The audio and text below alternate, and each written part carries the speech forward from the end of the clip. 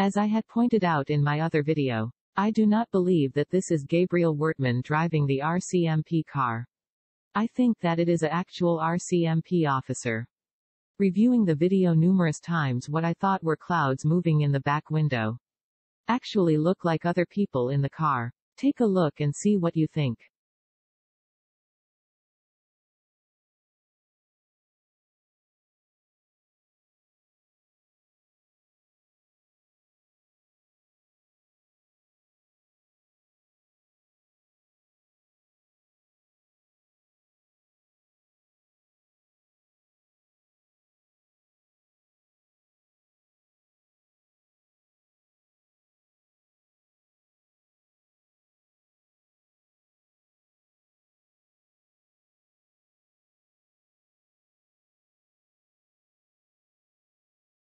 I could be wrong, but it looks like a lot of movement in the back seat and someone putting their arm up on the back window.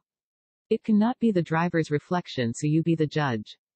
Looks like at least 3 others in the car. Again, what is going on with the RCMP?